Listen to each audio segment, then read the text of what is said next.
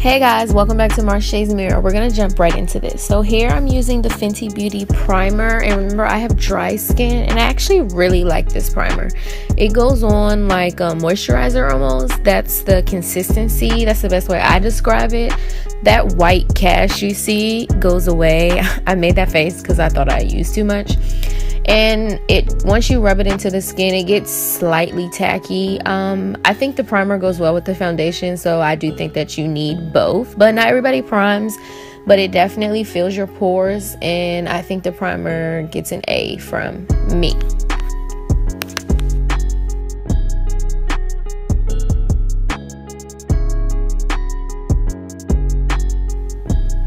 That was my happy dance. Moving right along to the foundation, I'm in shade 410, and I'm proud of myself because I shade matched myself, and I think I did pretty good. So I'm just dotting it around my face.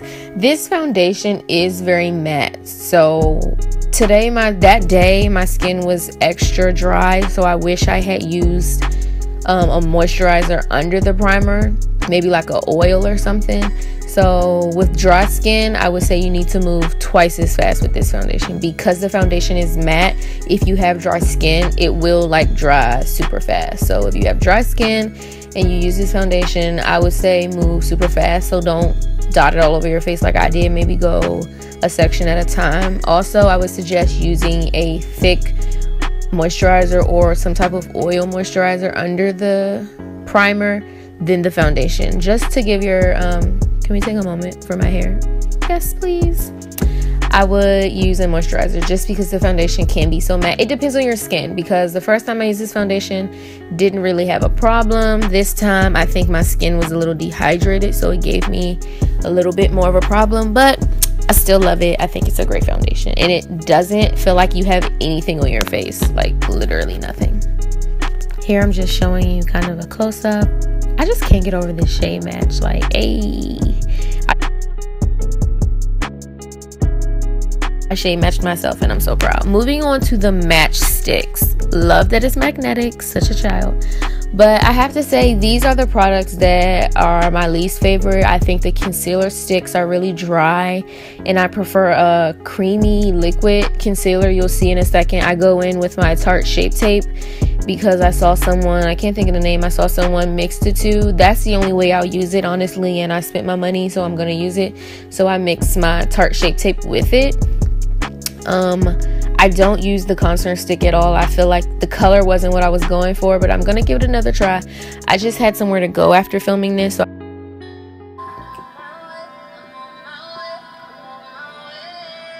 I didn't want to risk it and my makeup get ruined.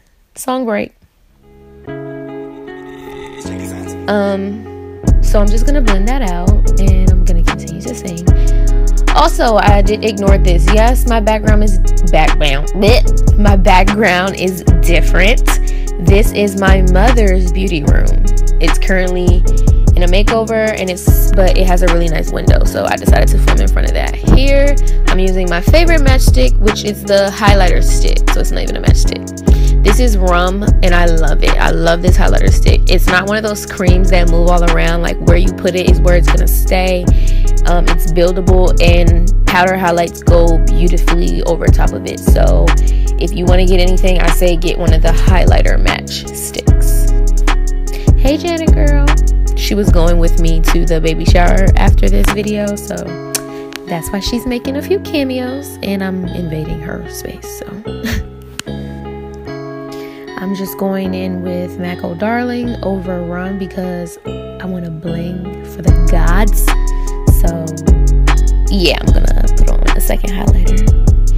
I'm gonna film myself. Hey, you look good, girl. Oh, you saw my little editing. You see, I tried to be cute. Here I'm using the Fenty Fenty gloss. I think it's called Gloss Bomb. I love it. I say go out and get it. Stop this video, go get it. If you want to get anything from Fenty Beauty, I say get the foundation, the lip gloss, and a highlighter stick. And recently I went back and bought one of her highlighter duos. I haven't tried it yet, but I'll let you guys know via Instagram how I like the highlighter I got. I got the pink one, so I'll keep you guys updated.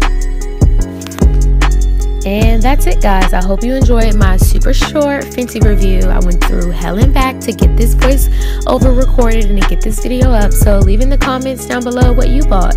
Love you guys. Bye.